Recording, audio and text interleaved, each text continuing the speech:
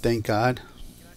Thank Pastor Madeline for having me, invited me here. It's an honor and joyful to be here with you, sharing with you the word of the God. Word of God. This morning I will share the word. Madeline has invited me, told me a little bit about about the Anabaptist journey we've been doing. But I want to do is this morning is share with you a little bit about a biblical link that was very important for the first Anabaptist. That it also continues to be important for the first Anabaptist. I understand that you have studied a little bit of the history of Anabaptists, and you have talked about what I mean for the Anabaptists, how the center of our faith is Jesus. Like how the center of our life is the community of the church, and its center of our work is the reconciliation. But what is there a little deeper than those three centers? Me as a research, as an Anabaptist research and a study, and as a student of that area, I have discovered with other researchers there's something more. There's a center under those three centers, and that center is nothing else but the Spirit of God. The Spirit of God. The Mennonites, nowadays, we don't talk about the Spirit. We like to talk about Jesus, the disciple, congregation, community, the work of doing reconciliation. But in all the Anabaptist tradition, there is a testimony to the power of the Holy Spirit to transform us, who transforms us, forms congregations, and empowers us to be able to testify to others of our Lord Jesus. So I will highlight a biblical, as I said, a biblical link to be able to show the center, what would touch the center of the heart of the Anabaptist church. The Spirit of Jubilee, the heart of the Anabaptist. I'll give a preface of the sermon. I will start about a study that it's the story that's in Luke, in both of his book, in the Gospel of Luke and the Acts of the Apostles. Luke tells us a story, and to be able to understand this story, we need to understand the context of the Bible, the context or the background of this story inside the church. It comes from the Old Testament. And then I will speak about the Spirit of Jubilee. Because in the story that Luke tells us, the Spirit is identified as a traditional, in a biblical tradition, which is the tradition of Jubilee. What is the Jubilee? How is it relating to the person, which is Jesus, his work, and with the church? That church which he speaks about, which is this church. So let's start with a story that Jesus recounts. Is sometimes when we speak about the story or the history, we think about big books with a lot of information, with a lot of acts. Those acts are actually, and you can find a lot of those same actions or acts in museums, and the history tells a lot of interesting information. But the story that Luke tells us that not only has information, but it has also a lot of information. We can also learn a lot about God, the ministry of Jesus. But it is not a story only to inform us, but also to invite us to be participants in the same story that Luke tells us. This story that Luke recounts, it starts with the mission of God. The background is the mission of God, and we can learn more about the mission of God. We can read about that.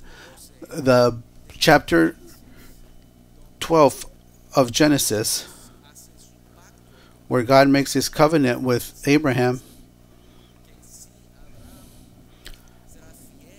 and it says that if Abraham is faithful to the covenant, may God bless his family, so his family would be a blessing for all the families in the world. So, therefore, God's mission is to be able to select, get a group of people, and through faithfulness of the people to the covenant of God, God will bless all of the families of the world. That story is the background that Luke tells us. Luke is narrating a story of development of God's mission.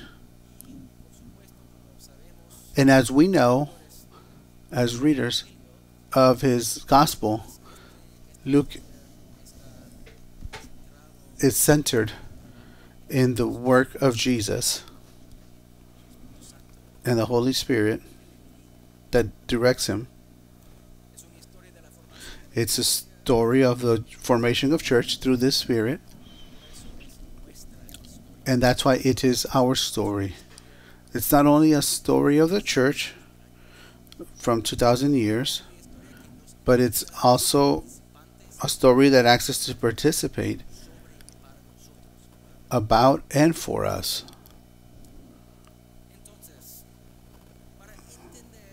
Okay, so in order to understand this story, we need to know a little more about the biblical context of the story.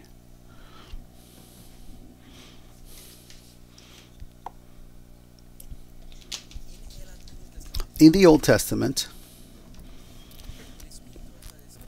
the Spirit is described it's described as the power of God. The Spirit of God. The Spirit is the power of God.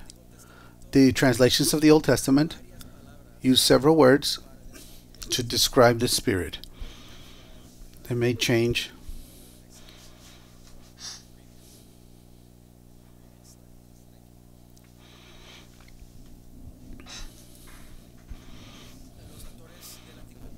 The authors of the Old Testament use several words to describe the Spirit as the power of God. Sometimes they use words like wind, the wind of God. Genesis 1, he said he is blowing, moving around the waters. Seeing the power of God, giving it a shape, a form, a foundation of the world, or the formation of the world. And we have an image of what the power of God, as the Spirit of God, collaborating with the Word of God to be able to create.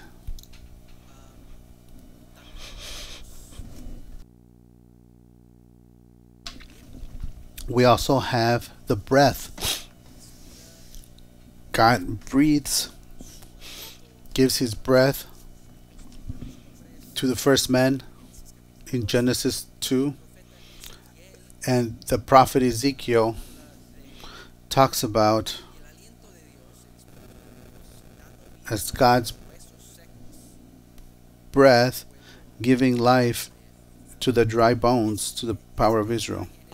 That image is the image of a prophetic word used by the Spirit of God to give life to the people of God, to fulfill the mission that God has for his people. Another image is the personality of God. His strength, His love to do what He has promised, and the humanistic personality, a personality that depends like our breath, just like we depend with the wind in God. God is in whom we trust and we depend on. So all of the Old Testament, we have a cornerstone as a connection of the Spirit of God and the power of God. The Spirit of God is not only the strength to make us feel better. It's not only a force to show that God is strong. The Spirit of God is the present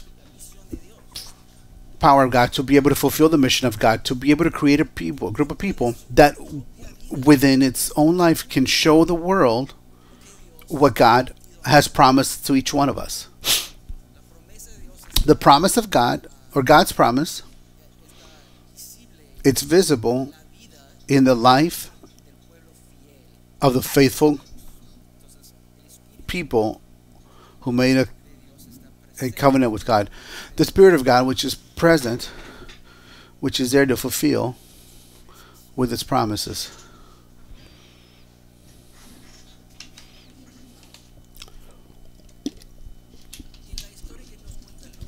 In the story that Luke tells us, this background story of the Old Testament, it's very present. In the first chapters of Luke, Luke uses the image of to be filled with the Spirit. It's almost like it's each opportunity that Luke has to say that someone is filled with the Spirit. He takes that opportunity. He tells us a story of how God's promises, the promise of the covenant, the promise of His mission, to be able to choose a group of people, to bless all the families in the world. Those promises are fulfilled. So the Spirit is present in those times. In the birth of Jesus and John the Baptist, their mothers are filled with the Holy Spirit. The Spirit comes and fills them to direct them and guide them through the desert to be able to fight off temptation and to continue the beginning of His mission. And then in the book of Acts, Luke tells us how the same Spirit that filled Jesus and John the Baptist's mother, the same Spirit that was present and within and over Jesus to start His ministry. This same Spirit is present to create the church about 2,000 years ago and up to date. That church, as we see it,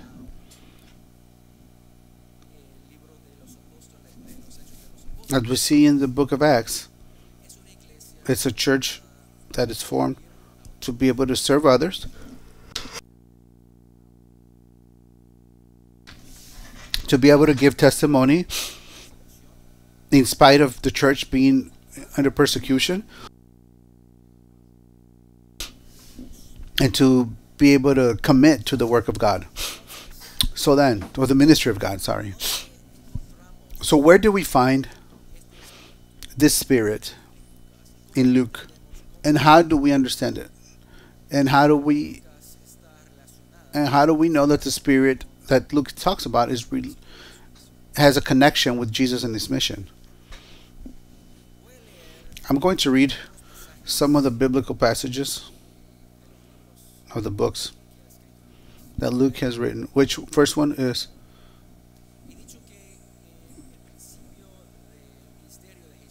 And I said that at the beginning, the ministry of Jesus is filled with the Spirit and guided by the Spirit and is filled with the Spirit. So Luke chapter 4, verses 16 to 21. And it says like this. And he came to Nazareth, where he had been brought up, and then his custom was he went into the synagogue on the Sabbath day and stood up to read. And there was delivered unto him the book of the prophet of Isaiah. And when he had opened the book, he found the place where it was written, "The Spirit of the Lord is upon me, because he hath anointed me to preach the gospel to the poor. He hath sent me to heal the brokenhearted, to preach deliverance to the captives, and recovering sight to the blind, and to set liberty them that are bruised, to preach the acceptable year of the Lord." And he closed the book and gave it again to the minister and sat down.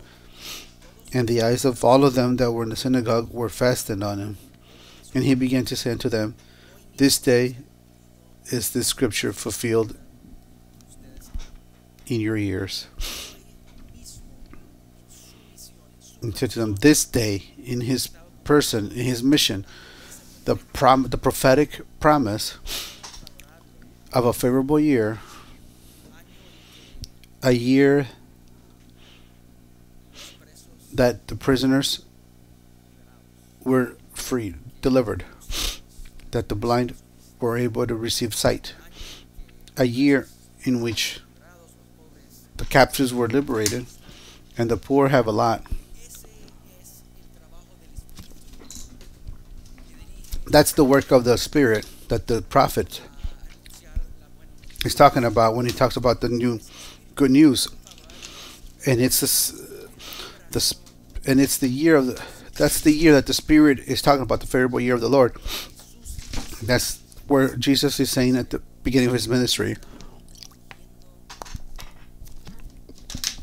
which he's guiding and being fulfilled.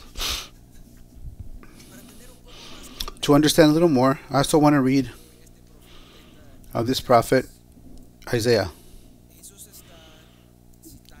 Jesus is quoting Isaiah 61, verses 1 to 3.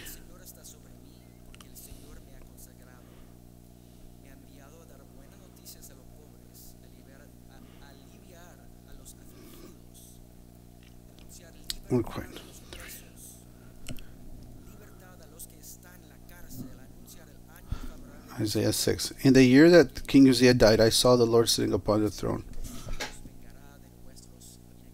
Oh, 61, sorry. Wrong verse, wrong chapter.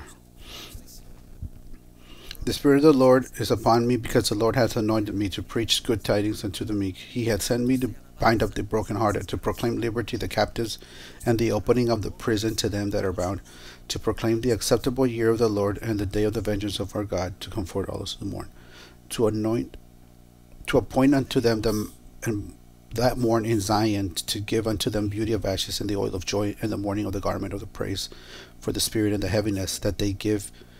He called the trees of the righteousness and planting of the Lord, and that he might be glorified. Now we have the books here that he gave to the prophets. The prophets stating that there will be a Messiah that's going to show this favorable year. And Jesus says that in his ministry, this prophecy is being fulfilled. What is this favorable year? A lot of researchers think it's a reference to a biblical tradition that's talking about Jubilee. The Jubilee,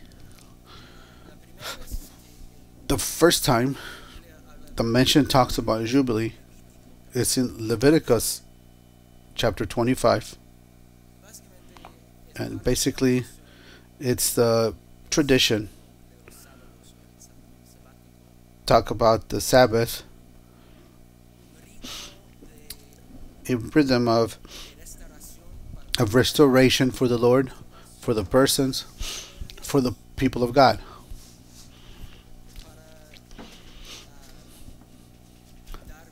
To give life to everyone and to encourage the people to be faithful to the covenant. In Leviticus chapter 25,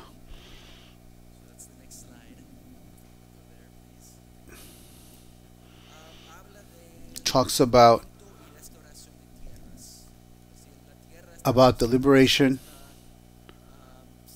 and the restoration of soil. If 2 or 3 people are in a community, all the land is there.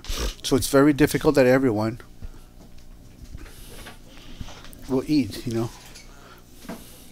Why? Because the land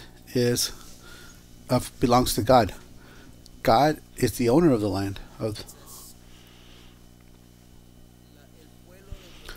The people of God should share its goods so that everyone can participate in the community.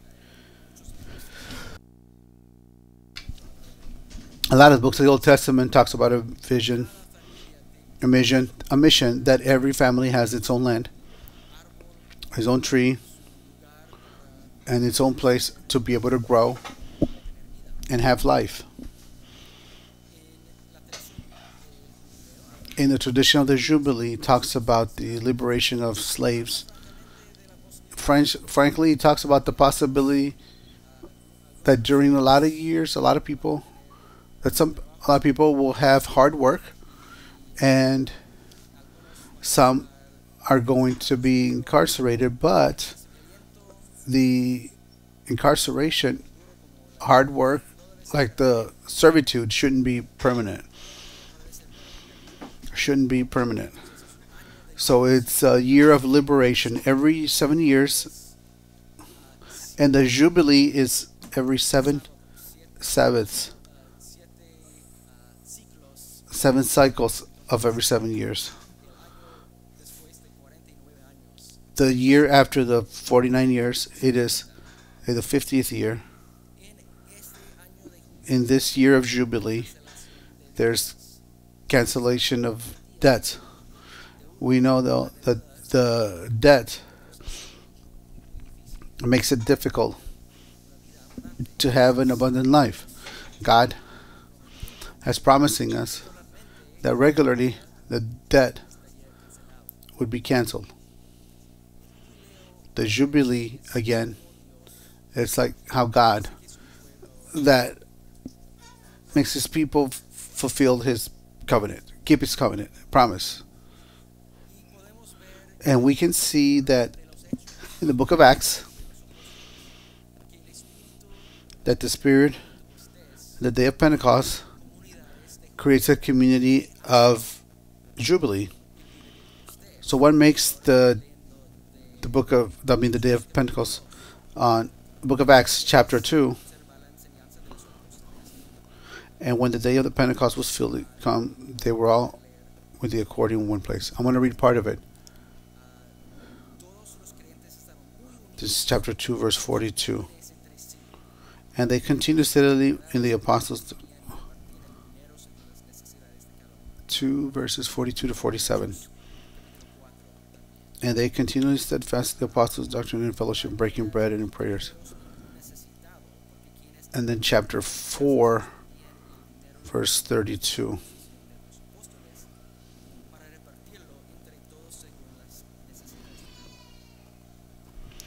And the multitude of them believed were one of the heart and one soul, neither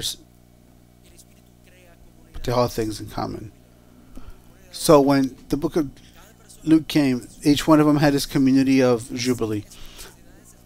Every person has their own needs, and without these needs, it would be hard to be able to be faithful to the covenant.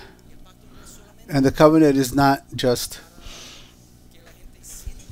something for if people would feel something, but it's also people will show of his own life to be part of the community. What is the promise? That is the promise of God. That is the promise of God, that we all have a lot. How do we know at the beginning of the ministry of God, in the day of the Pentecost, a lot of things happen in the Gospel of Luke. Jesus heals a lot, liberates a lot, and also Jesus walks towards the cross. And the other side of the cross is the resurrection.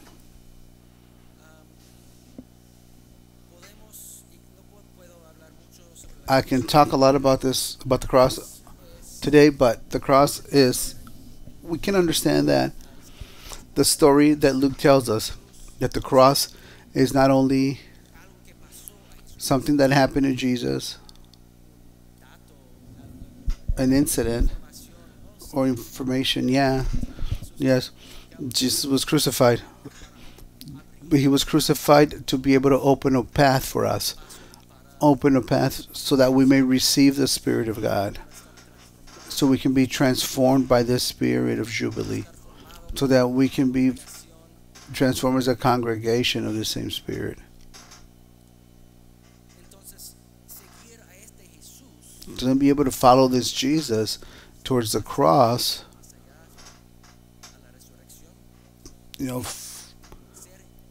beyond the resurrection, is to be filled with the Spirit like Jesus.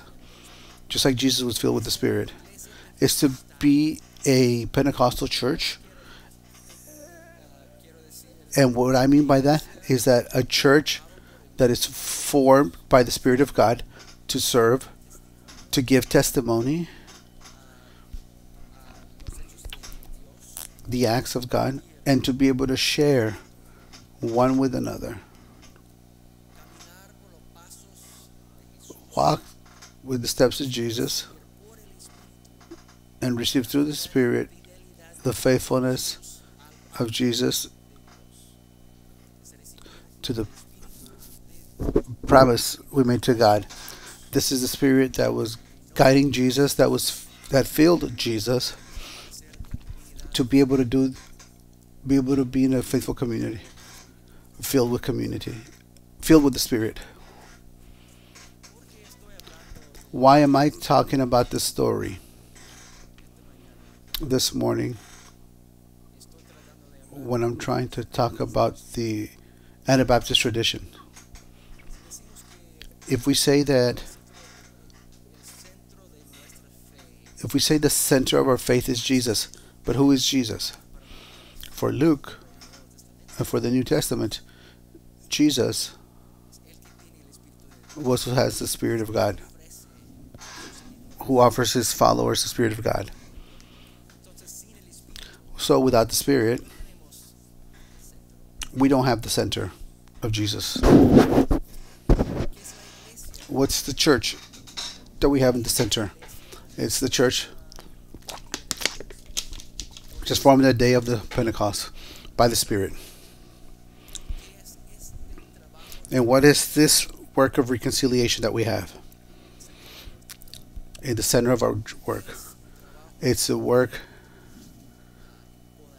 that's empowered by the Spirit of God. It's a work to liberate the oppressed, give good news to the poor, free the prisoners, give sight to the blind. In the Anabaptist history, for the first Anabaptist, this story that Luke tells us was very present in the movement that's there. It talked a lot about the identity of the church, which is in Acts 2 and 4. And that's why I talked about the need to share of what they have. Not as a political agenda, but as an act, like an act of God through His Spirit.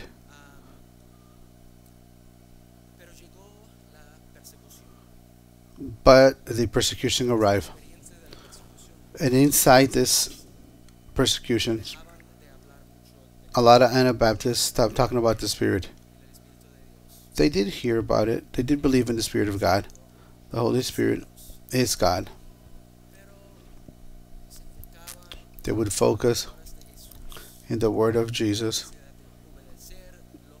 and obey what God has teaches us. And the Anabaptist tradition is a tradition that's very important, reminding us of the Edinburgh to study the life and the teachings of Jesus and to put that into practice. Maybe the most important gift is to remind ourselves that Jesus is the center of our faith. But also remembering those Anabaptists, the first ones, at least studying Jesus, that is to remember for them and for a lot of us today in the Anabaptist family in the world. It's this Jesus that Luke talks about, filled with the Spirit, directed by the Jesus, given his Spirit to transform, to create a church of the Spirit, a church of the Jubilee.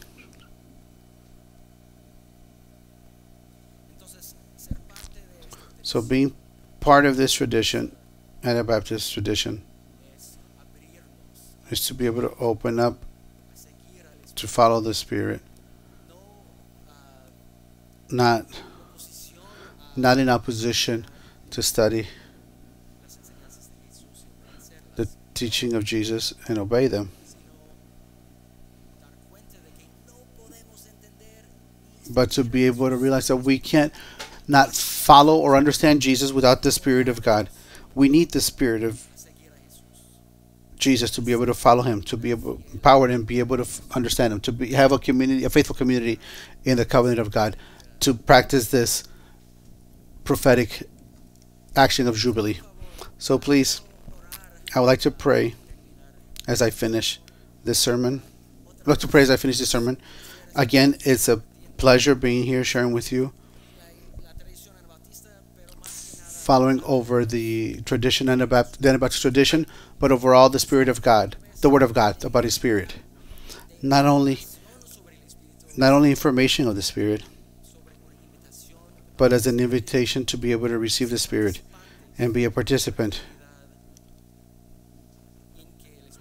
in which the Spirit is present, just teaching us to be faithful. Let's pray. God, you're here because loving us, healing us, transforming us. You know us very well. You know very well our scars, our confusion, our sins. And you're still present here with us. And we thank you. We thank you, Lord. We ask you, Lord, that your Spirit be poured upon us. Your Spirit of Jubilee. This Jubilee that the prophets talked about. That which Luke tells us about history in the life of Jesus. Send your Spirit to be present as a power that transforms, a power that activates, that makes us a follower of Jesus. Not only reading and studying to be able to obey about our own with our strength, but also encourage with your love, encourage by your life, for this power that you offer us of your Spirit, to be able to serve one another and to share with one another and to give testimony of life that you call us to do.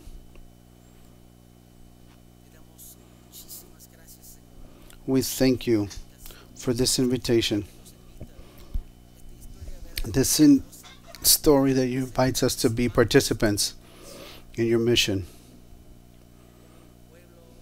with people that blesses all the world. Thank you, Lord. Amen.